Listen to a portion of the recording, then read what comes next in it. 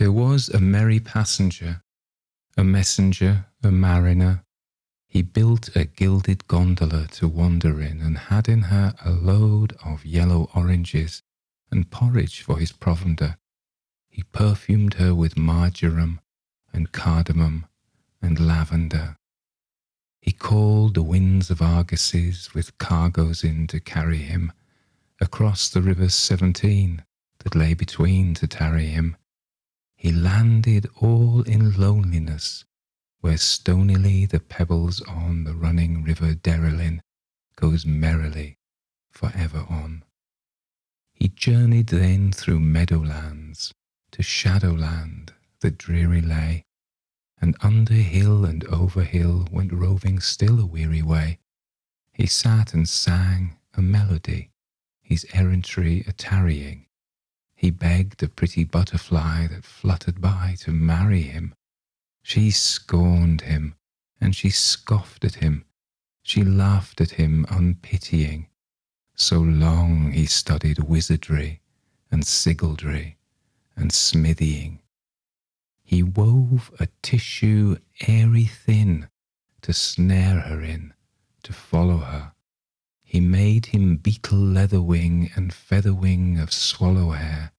He caught her in bewilderment with filament of spider thread. He made her soft pavilions of lilies and a bridal bed of flowers and of thistledown to nestle down and rest her in, and silken webs of filmy white and silver light he dressed her in. He threaded gems and necklaces, but recklessly she squandered them and fell to bitter quarrelling. Then sorrowing he wandered on, and there he left her withering, as shivering he fled away, with windy weather following. On swallow wing he sped away. He passed the archipelagos where yellow grows the marigold, where countless silver fountains are, and mountains are of fairy gold. He took to war and foraying, a harrying beyond the sea, and roving over Belmarie and Thelemy and Fantasy. He made a shield and morion of coral and of ivory, a sword he made of emerald, and terrible his rivalry, with elven knights of Aerie and fairy with paladins that golden-haired and shining-eyed came riding by and challenged him. Of crystal was his habergeon, his scabbard of chalcedony, with silver-tipped at plenilune. His spear was hewn of ebony, his javelins were of malachite and stalactite. He brandished them, and went and fought the dragonflies of paradise, and vanquished them.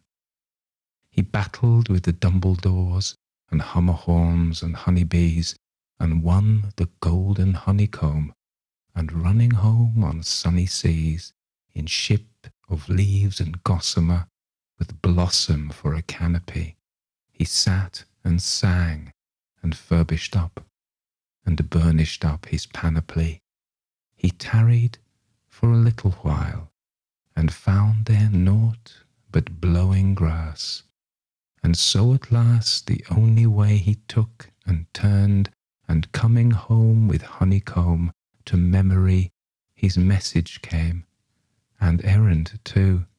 In derring-do and glamoury he had forgot them, journeying and tourneying, a wanderer.